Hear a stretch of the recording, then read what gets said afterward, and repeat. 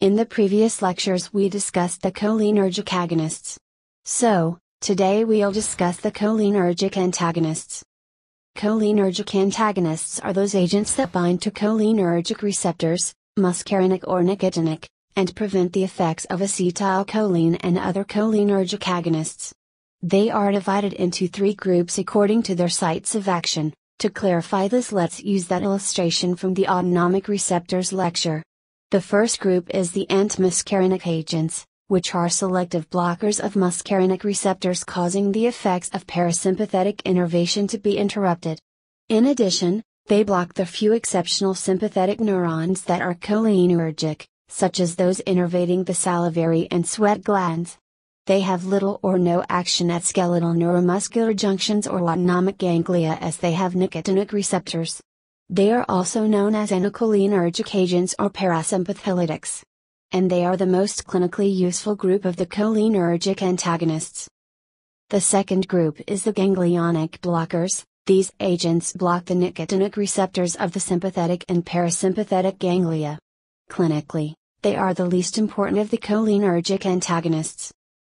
The third group is the neuromuscular blocking agents, mostly nicotinic antagonists.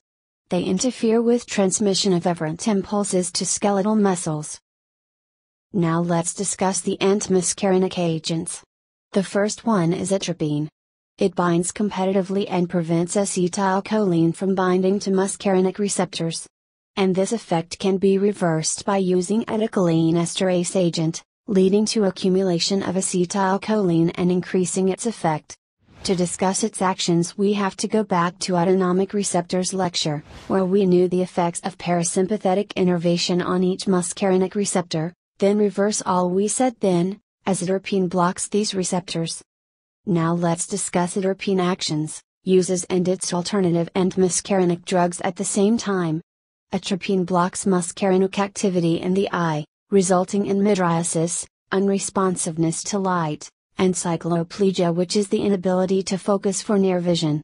And intraocular pressure may rise, especially in patients with closed-angle glaucoma.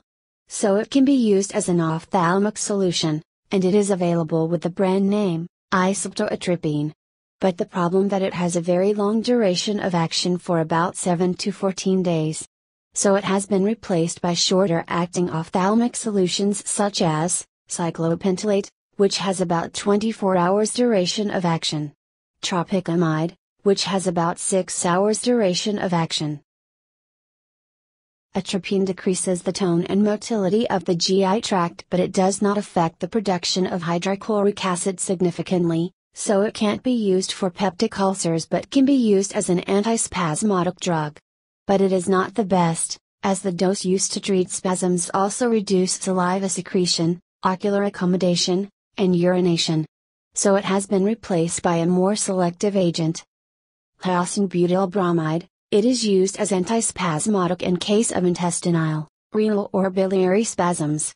It is available with the brand name, Buscopan tablets and injection. Atropine also causes bronchodilation and decreased bronchial secretions. But it has been replaced by agents that are used as inhalation and does not have any systemic effects, such as, ibuprofen and tiotropium, which are known commercially as, Atrovent and Spiriva, respectively. These agents are approved as bronchodilators for maintenance treatment of bronchospasm associated with chronic obstructive pulmonary disease. Ipratropium is also used in the acute management of bronchospasm in asthma. Tiotropium is administered once daily, a major advantage over ipratropium, which requires dosing up to 4 times daily. Atropine causes relaxation of detrusor muscle of urinary bladder, causing urine retention. So it can be used for overactive bladder. But it has been replaced by agents that are selective to muscarinic receptors in the bladder, such as, Darifenacin, Fesoterodine, Oxybutynin, Solifenacin, Tolterodine and Trospium chloride, that are known commercially as, Enablex, Toviaz, Ditropan, Vesicare, Detrol, and Sanctura, respectively. But they still have some side effects including dry mouth, constipation, and blurred vision.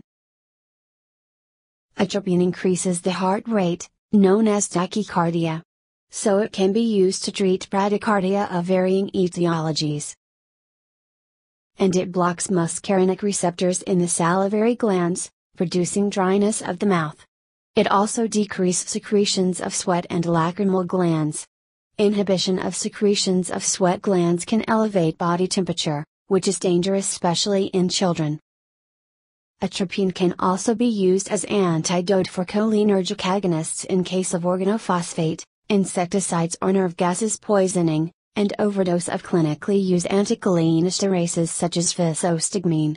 It also can be used in treating central toxic effects of anticholinesterases as it can enter the CNS.